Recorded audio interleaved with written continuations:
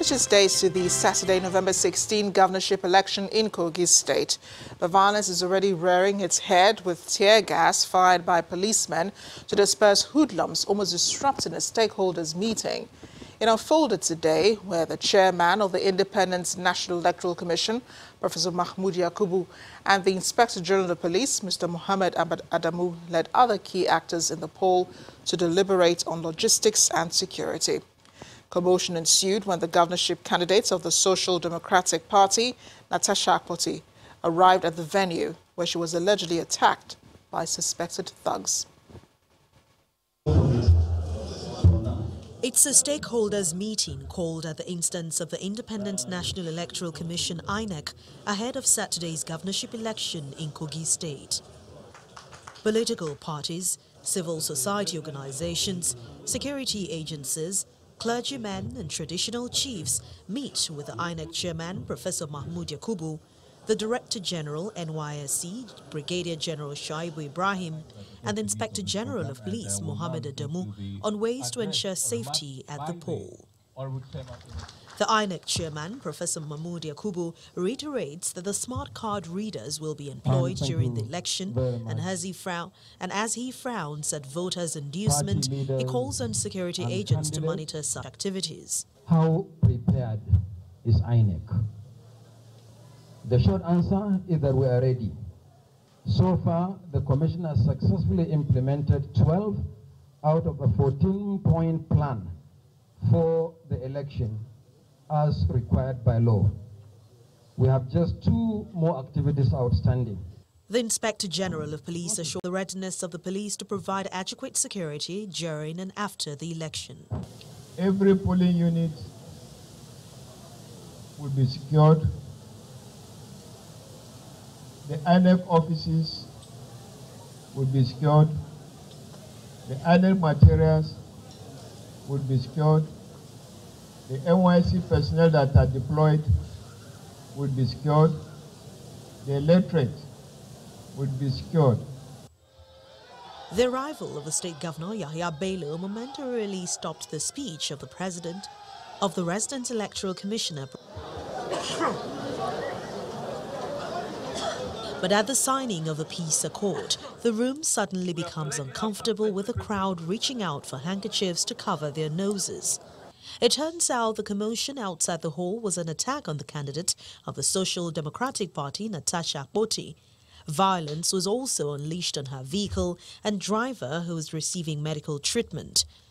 On my way to participate in the INEC's organized political stakeholders meeting at Adriana Hotel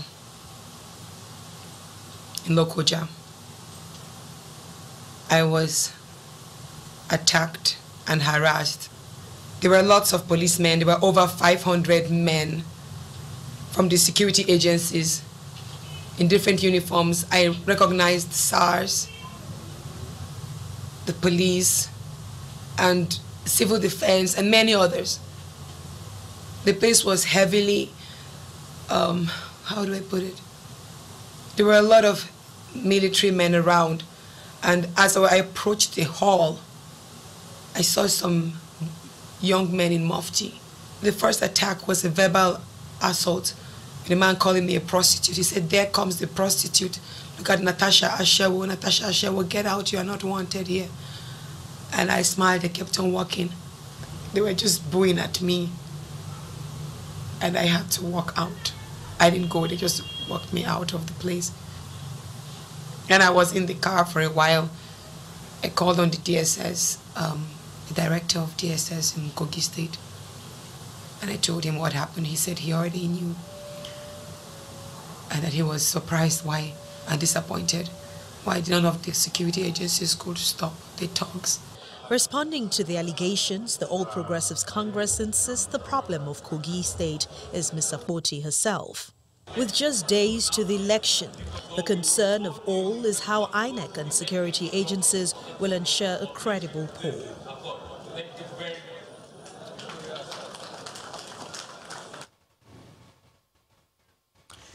Meanwhile, a federal high court sitting in Abuja has given the Economic and Financial Crimes Commission until March 2020 to have a former Minister of Petroleum Resources, Mrs. Diezani Alison Madueke, extradited to Nigeria from the United Kingdom.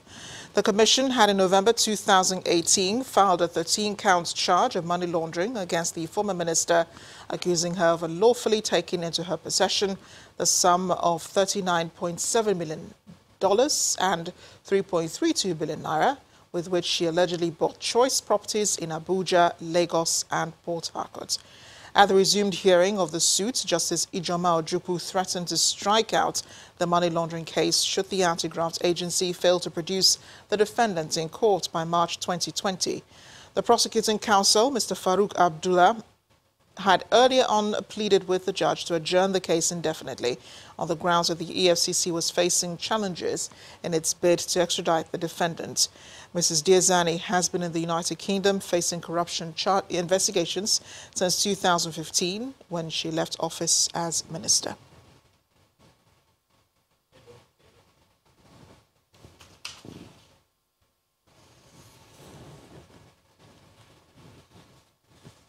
In the meantime, as the Edo State Investment Summit 2019 comes to a close, Governor Godwin Obaseki says his government remains committed to driving an investor-friendly environment.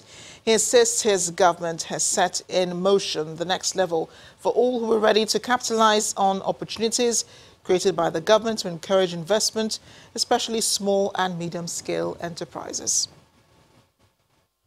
I'd like to recognize dignitaries, captains of industry, small and medium-scale entrepreneurs, as well as some unemployed youth, are here gathered for the third edition of the Alao Daro Summit. Governor Godwin Obaseki arrives to flag off the finale of the program. The chairman of Alao Daro, the Edo Summit. For the chairman of the Alao Daro Summit 2019, the state government has recorded numerous achievements over the past 3 years.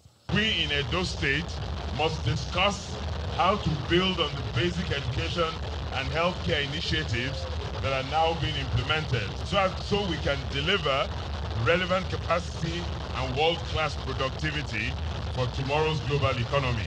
The chief host, Governor Obaseki, gives assurance of his unwavering resolve to make the state a haven for investment. We have built over 150 roads covering more than 200 kilometers in urban and rural communities to facilitate easy movements of goods and people, which have opened up these communities so that businesses can thrive in them. Then he speaks on his plan to engender ease of doing business in the state.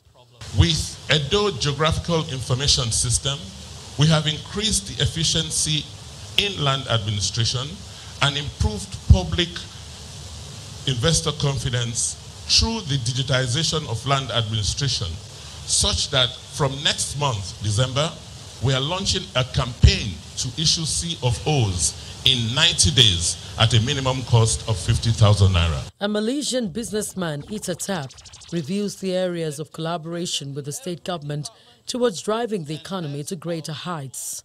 The lab is something that the governor intends to do here in Edo shortly to enable the private sector and the public sector to come together to agree on their roles in driving the vision to the next level. The 2019 Alao Daro Summit coincides with the third anniversary of the Edo State Governor's first tenure in office. It's time for business news. Here's Anne Mawodo.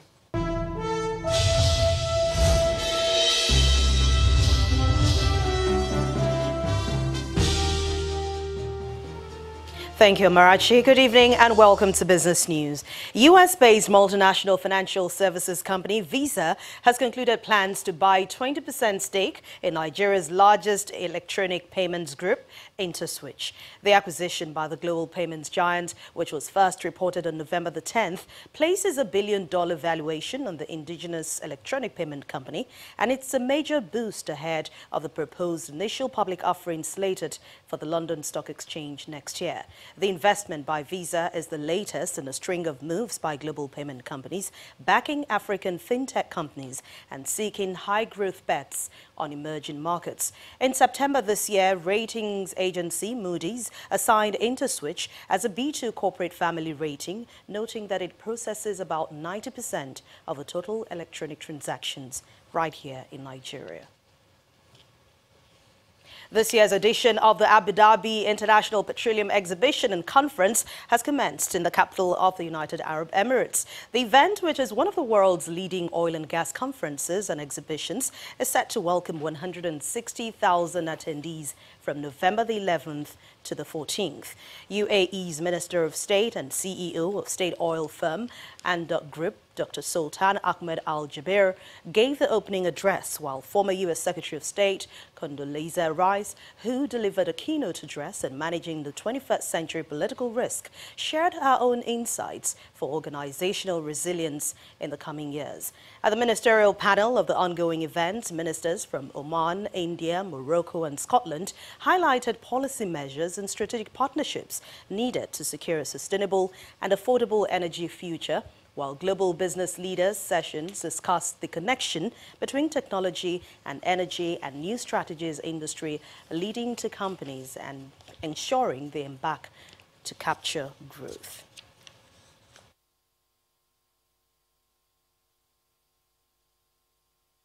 Well, the stock market has resumed trading from the Muslim holiday right here in Nigeria, and it has resumed with positive sentiments at the close of business. Investors are still extending bargain hunting from Friday's session into Tuesday. Chimezie Obiwagu has the details for us.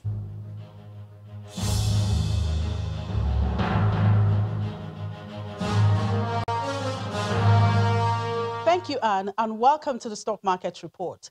Well, investors started the new trading week with renewed optimism in the equities market following the directive by the central bank on the fixed income market, which drove investors' interest towards the stocks since last week.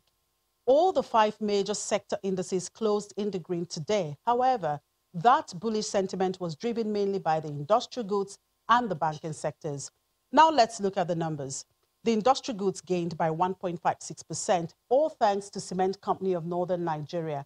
That company share was on full bid today because investors are taking position following the recent proposed merger with Obu Cement.